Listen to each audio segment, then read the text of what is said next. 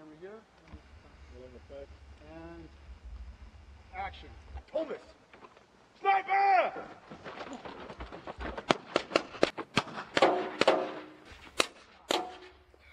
You put the German in the back. I'll cover with the Vickers. You take the wheel. Understood. On my mark. Ow!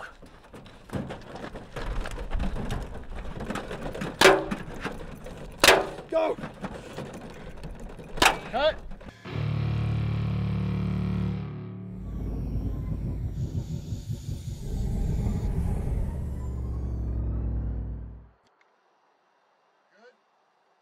Yeah, let's do it.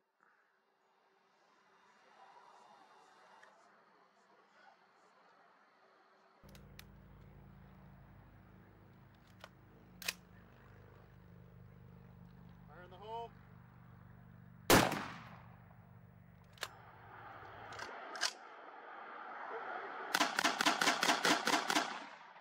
Hi, I'm Matt Poitras, director, editor, and producer, and I also play Corporal Auckland. Sniper! And prop and costume designer as well, and I made that monstrosity behind me, which we call the PKD for short. Long version is Panzer Kugel drone, which means armored sphere drone. This is like about a month of work right here. Yeah. I think, right? Is that about when I started it? Like We all would agree with that. Yeah. Do you want that inside? Yeah. Okay. That's what she said.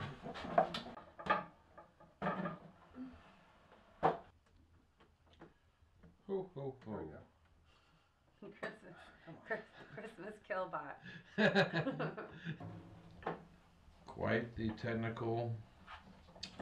Wonder. Yeah, the Accomplishment. tech monster here.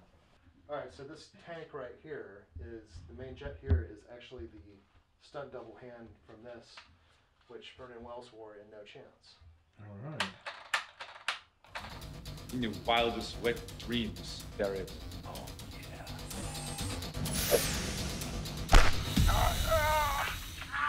yeah. What is this, Matt? This is a PKD, which is a Panzer Kugel drone. Oh. It took me about like kind of 2 months of solid work to make the stunt version, which has like the limbs that you can animate and the eye apparatus and stuff like that. The hero version is behind me, and that's the one that has the full jetpack in the back. Rolling camera and action. Just go to the right.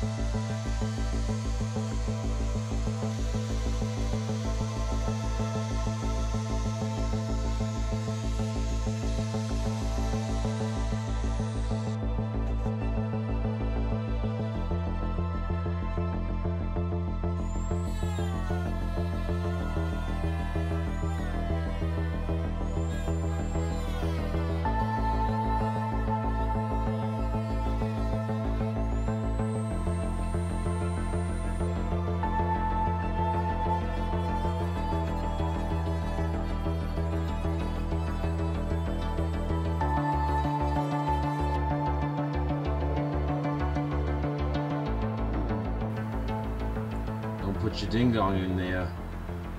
You'd whack off. No! My girlfriend could use this. What are you saying?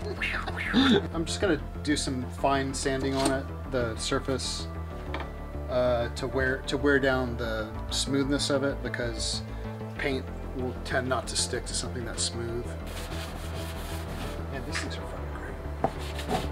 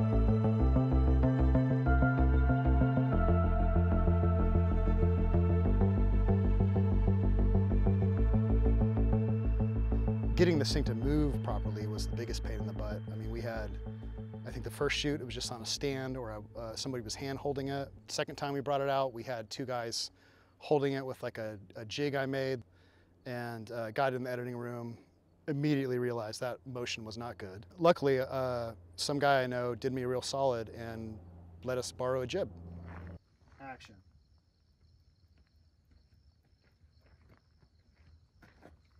Cut. Let's try one where you just keep it low. Okay.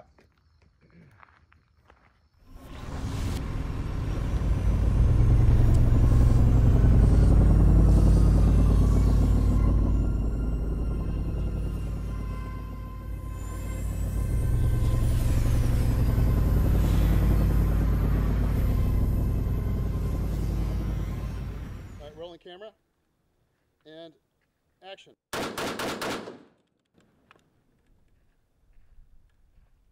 Jammed? Looks like. Yeah, might have double fed again. All right, fuck it. Let's move on. Basically what the PKD is a floating weapons platform. So it has a machine gun on it. That's a caseless ammunition machine gun, so there's no shells ejecting. The ammunition's small, so it can hold a lot. And the drum mag that's on the side, which is just like an MG34, MG42 mag. And then it has a fixed barrel that's like kind of like set to like the eye, so wherever it turns, that semi-automatic gun can fire. It's kind of a little bit of a sniper rifle. It has more of a long range. And then on the side, it has two sets of 6 rockets that are like kind of like grenades, I guess.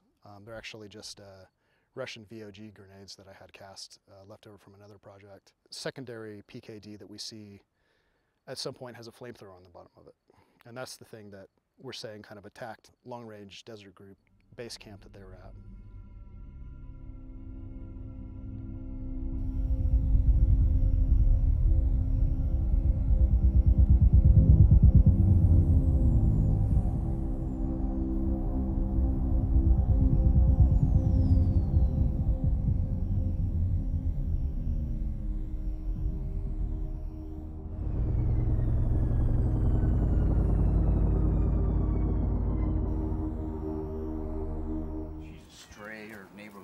Or feral, well, she's not feral because she's friendly, but we feed her.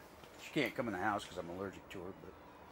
But yeah, you know, I'm real flexible with what you want to do with it, because any of this stuff, you know, like the serial numbers and shit like that, you just go right over that. Yeah, I can make covers for these to make them presentable. Tell me a little bit about the Jeep. It's Jeep CJ2A, 1947 if I remember right. I bought it for $5 grand off a guy up in Colorado, Grand Junction, Colorado, in the middle of the winter. It was an adventurous trip through the Rockies. I bought it just for a runaround vehicle when I was running around at events, in something that looked World War II-ish, you know, because it's almost the same as World War II Jeep, minor differences.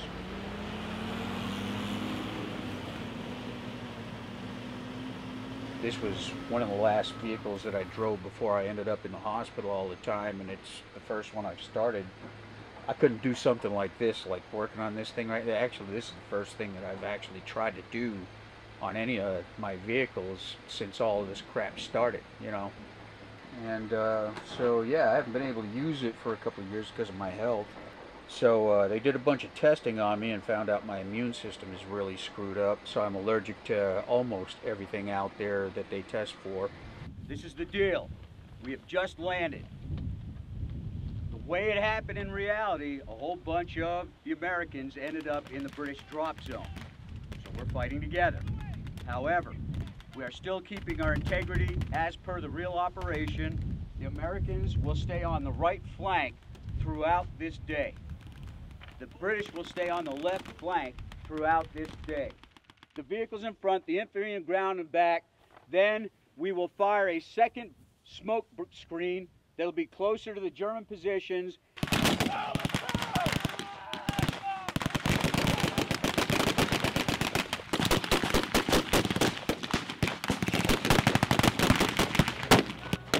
Anybody got any questions?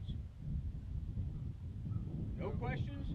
We'd notice we'd be out for a weekend, and not long after that, I'd end up in the hospital. Get back out, and then go out another weekend out there playing around outside, and I'd end up in the hospital again. And so I've been going through immunotherapy and some hospital stays, and this is all Desert Storm stuff, you know. So is that like Gulf War syndrome? Yeah. Yeah. Ish, you know. Yeah. You know, depleted uranium poisoning and nerve agent poisoning and all that. It's all documented. But yeah, so anyway, here we are. And now back in the movie business.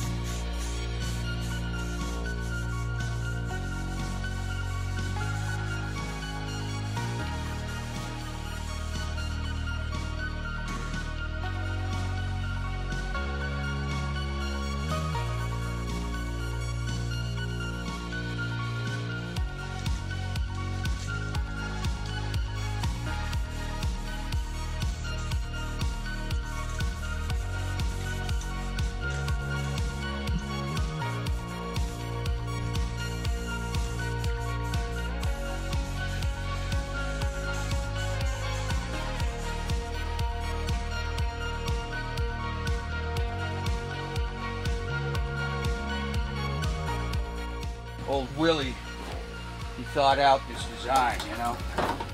The seafoam, it's a treatment for gas.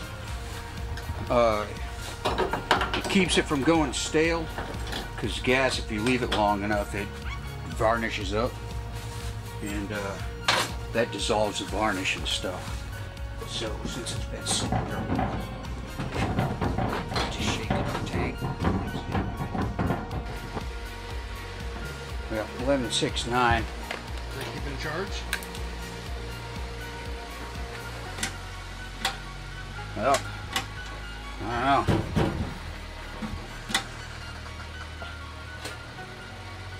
What I'm gonna do is shoot some carb cleaner down it.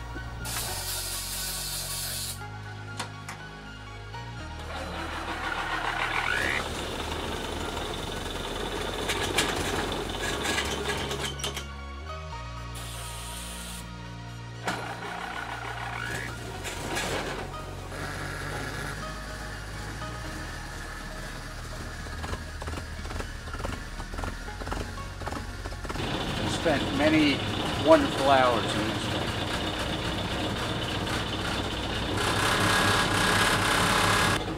Oh, dog!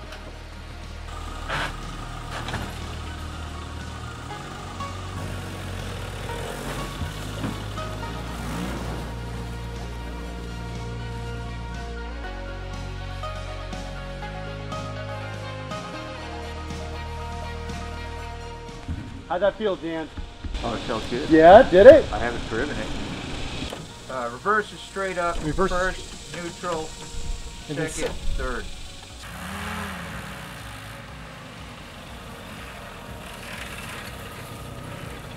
And then when we're actually on set, we can figure out a way in the route to have it coast. Right. Are you recording all this? Yeah. Oh, For insurance purposes. Does that look good? Does that look alright? You look great, man. You look like you and McGregor. Yeah, I'll take that as a compliment, man.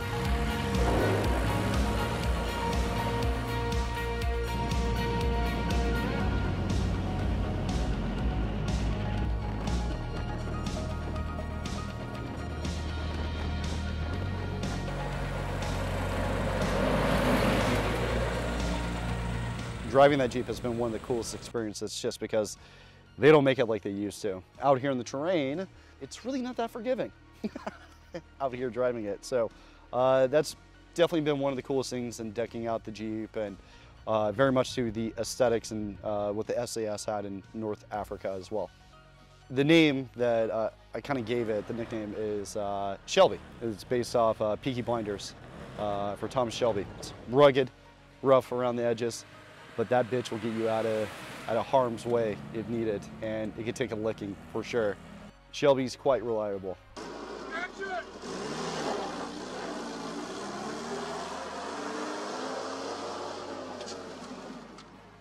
Fixing up the Jeep was interesting. We started that like in January as well. I'm not mechanically inclined, so I painted it first and started rigging up jerry cans on it and stuff. And then Danny came into the picture and helped me fix it up the rest of the way. And then he got good at driving it, thank God, because I'm not very good at driving old equipment like this, you know? Like, I can drive a standard, but this is a little different.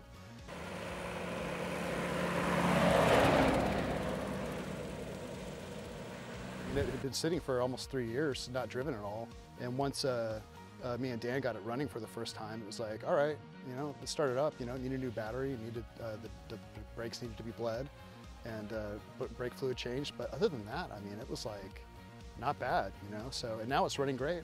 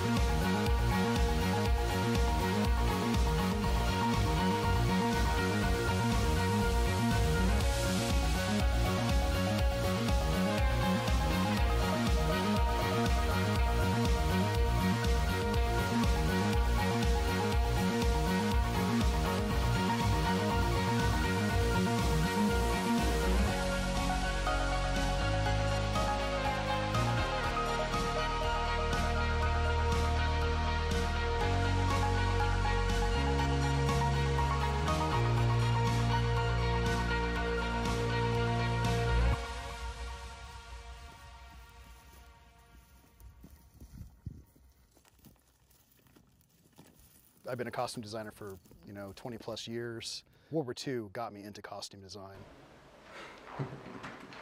Hello there. Wait a minute, I'm sorry. What? Go back. This is Field Marshal Rommel's hat, one of his hats, one of his many hats that he wore throughout World War II. The insignia is silver, which is what they did up until about 1942, 1943 for generals, and then eventually they changed silver to gold. So you can kind of date that hat by that. And the hat that I'm putting Rommel in our movie is going to be very much like that hat right there. But it's pretty neat that it's right down the street here in Austin, Texas. Let's get some close-ups.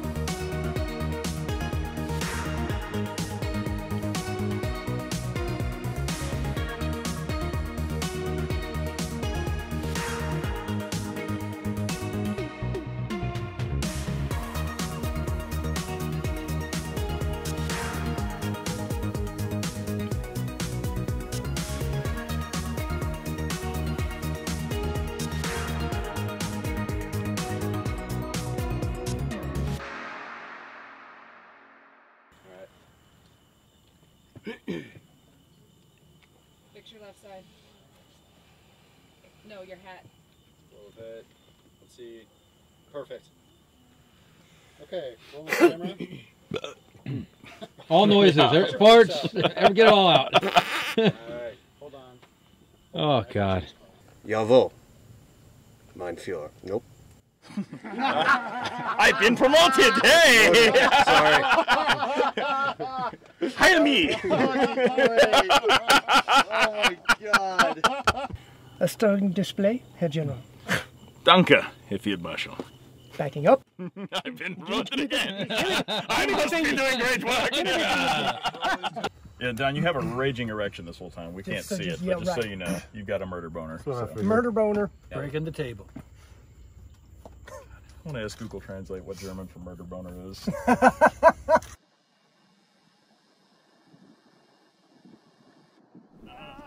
And Germany.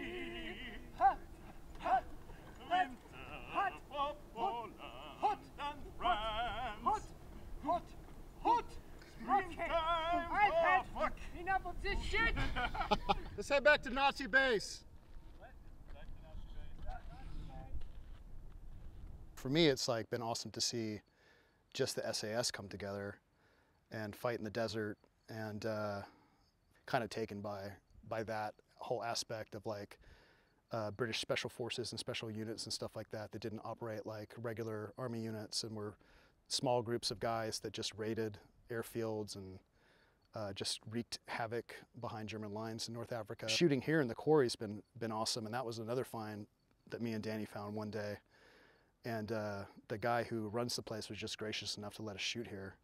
And we've been out here probably like a dozen times at this point. This actually, where we're sitting right now, is the place they shot Fear of the Walking Dead last season's.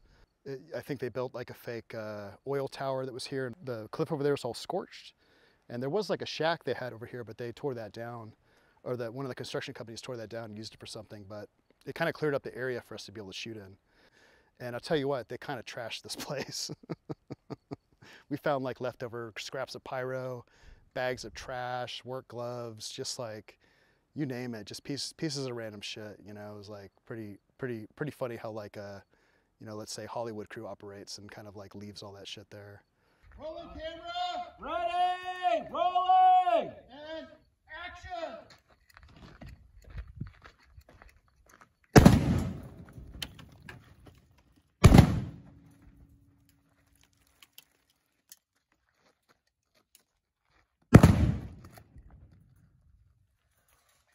And cut. I mean, I've always thought that small crews were more capable than bigger crews. I've been on a lot of sets that were small budget, but they applied this big budget to them, so they had like, you know, 20, 30 people standing around. I just thought they moved really slow. I thought it was kind of pointless. Like, the amount of content they were getting per day wasn't as much as like we're able to get, you know, with just like a handful of people. You know, I think we've formed the ultimate guerrilla team for stuff. And I think we can go on looking into the future with a little bit more crew, and, you know, not taking on so many responsibilities ourselves will free us up to really concentrate on other things, you know, that we can just make this, you know, better. Bet you didn't think I was a jib operator, did you? Dar, welcome to the chaos. Thank you. What are you thinking of it?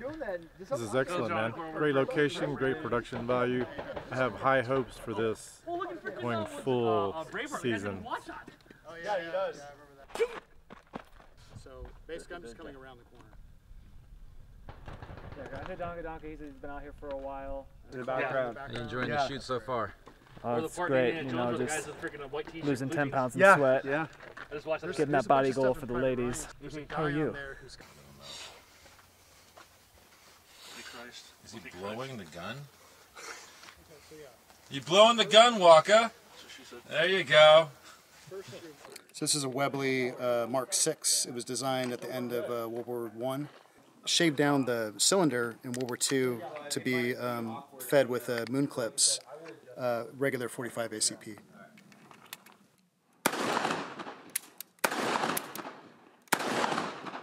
Man, I think it's crazy, man, but we're making hot. You know what? It's good shit. That's why it's kind of funny I can hear it echo. You know what that is? My soul. It's resonating. Take your glasses off. I'll take them. Damn, that hit me.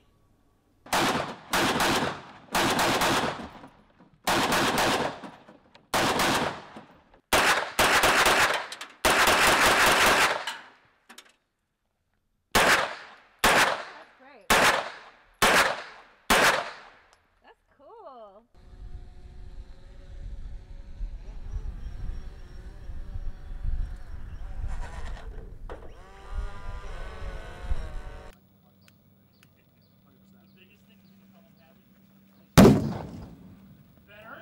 Better. These here are gonna simulate grenades. How cool is that? Like on demand. Looks pretty good, man.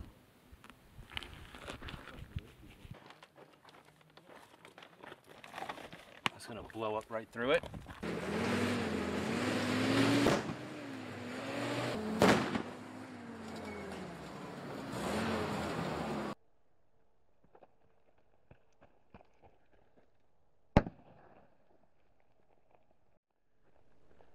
Hi there. I'm Jason Chilton, writer and producer on Desert Terror. The original concept for Desert Terror came about as a short film when Matt Poitras decided he wanted the SAS to fight a crazy Nazi drone in the desert. Oh, we lost both our guys this easy? That's Matt's death scene? That was a week. Get him in the ankle, too. Do one more take. It's like a dick wiggle in front of Matt's face.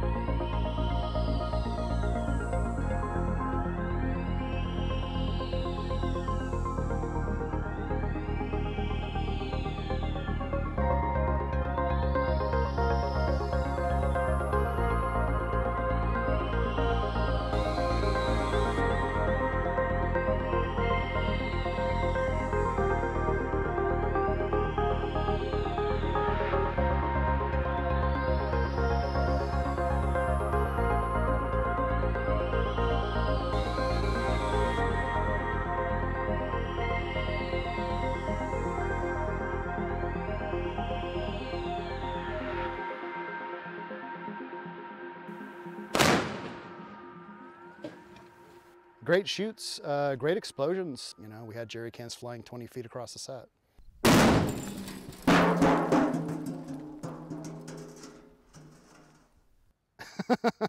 So in the But yeah, overall it's been a lot of insanity, but really great shoots. No one got hurt. Yet we have one more thing to do tonight, which involves blowing up a jerry can. Roll the camera.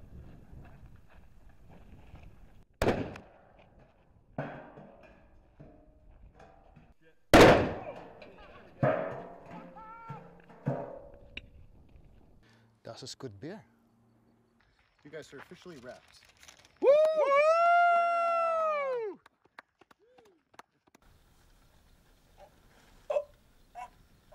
I'm not dead yet. I'll be back, John.